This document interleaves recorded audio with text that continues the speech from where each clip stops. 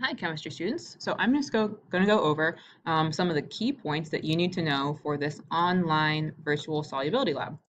So this is your homework for tonight. We're going to be investigating how is the solubility of a compound determined.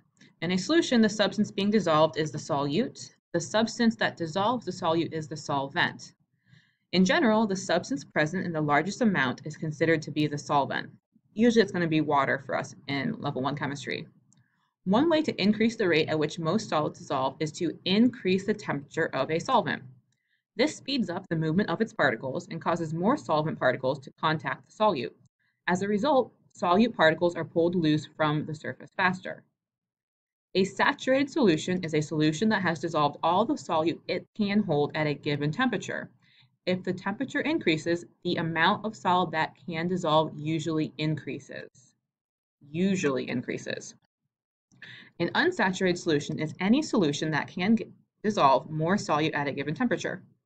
In the virtual lab, you will test the solubility of a compound. You will choose different amounts of solutes and observe how they dissolve at different temperatures.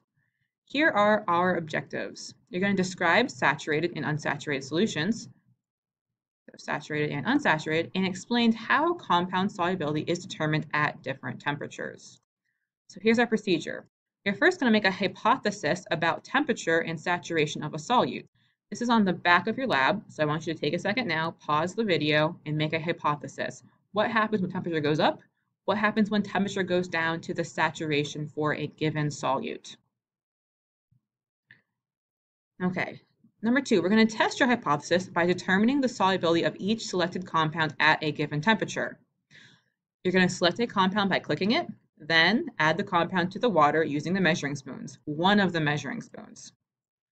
This is where you have to be careful. You're going to continue placing the compound into the water until saturation is reached. When it is saturated, undissolved compound will appear at the bottom of the beaker. So as soon as you go past that saturation point, you're going to get solids on the bottom. Click undo to remove your last spoonful and repeat until you find the saturation point within a gram. So let me show you what that looks like. So to get to our lab, we're going to go to the slides. I have it linked here.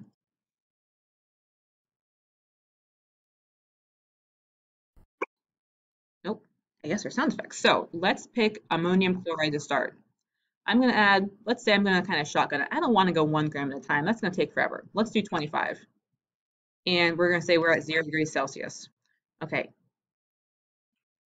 50. Look up here. You can see the 50. Ooh, it's oversaturated. I'm going to undo that last scoop. So let me try 10 now. Ooh, too much. Undo. Let's do 1 more gram. 26 is still okay. Let's try 27. Still okay. 28 grams. Now I'm going to reach my saturation point somewhere before 35. So I'm going to keep adding those spoonfuls until I see it settle at the bottom. Okay, so 31 was too much. I'm going to undo that last spoonful. So 30, I am perfectly saturated. 31, I am oversaturated. So what would I put in my data table? I'm going to go back. We want to remove your last spoonful until we get to the saturation point within a gram. So for ammonium chloride at 0 degrees Celsius, it was 31 grams. That's going to go on our table. So ammonium chloride at 0 degrees Celsius, 31 grams. And then we want to go through and repeat that process for 20 degrees, 60 degrees, and 100 degrees. So here are my further instructions. So use the data table to record, continue the process at all the different temperature settings, and then repeat steps 2 through 5 for the remaining compounds. Finally, you're going to graph, use different colors, include a key, and analyze your results. There also are some questions you will answer once you've completed your graph. So just to show you how to change temperature, you click on the, and if you look, if I put 25 grams, let's say 50, that is oversaturated at 20 degrees, but at 60 it goes back into solution.